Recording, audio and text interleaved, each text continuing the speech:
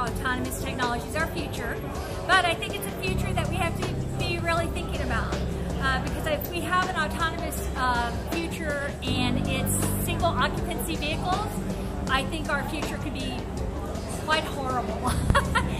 We could even have negative occupancy vehicles. But if we use our autonomous vehicles, and we'll have to see where they work best and how they work best, but if we use them as transit and we use them for multiple people, then it could be a wonderful opportunity for us to really extend our bus service and extend the opportunity to have transit to many more people.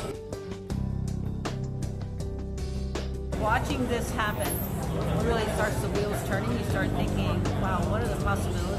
Because right now it's just on a narrow little course, but as cities embrace this and as we embrace this, I think it will really be an economic engine that will give opportunities for retail restaurants where it didn't exist before. But in the future, we're looking at, if this pilot is successful, of introducing autonomous vehicles in multiple corridors where our patrons will be able to connect to their fixed route buses that they're used to.